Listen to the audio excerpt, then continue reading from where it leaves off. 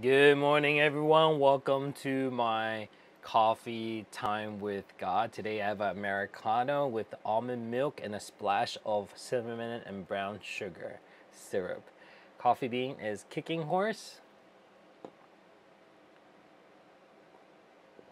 Recently, I was reintroduced again to the enneagram.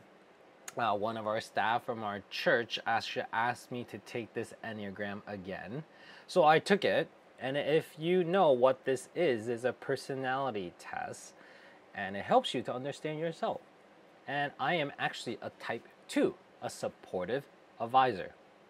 And I believe this is not the only way, but it's a good way for you to understand your personality. For type 2, I am described as caring, warm, empathetic, thoughtful, appreciative, generous, other-oriented, affectionate, well-intentioned, and demonstrative.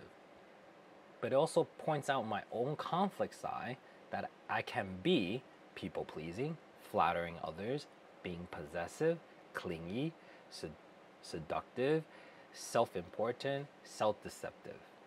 And at best, Type 2 is described as this. We are encouraging, loving, self-nurturing, joyous, humble, forgiving, gracious, and compassionate.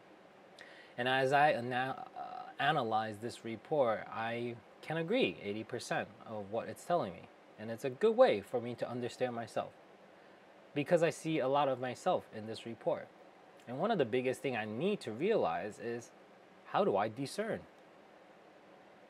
Discernment is actually very crucial on how I react to a situation. Today in Abba's Heart Devotional, we see in 1 Kings chapter 3, verses 16 to 28, the wise ruling of Solomon. Prior to this, he actually had a wish that God asked, I'll give you anything you want in this world, what would you want? And he actually asked God for wisdom. Imagine if God gave you a blank check, and yet Solomon was able to be humble enough, not ask for anything of this world, but ask for wisdom. And because of his humbleness, the Lord gave him beyond what he asked for, even long life. And here, the story comes where you get to see his discernment. Here, two people came arguing about a baby, and we are very familiar with this story. There's only one baby that's alive, one is dead, and both women is fighting for the live one. In the middle of this argument, Solomon decided to bring a sword, and in his judgment, he wanted to cut the baby in half, one for the other. I wonder what everyone was thinking who was present at that moment. Therefore, one of the woman says, "Don't cut the baby." And she said, "Give the baby to the other one." Solomon was wise enough to see which mother had the mother instinct. And he knew which mother this baby belonged to.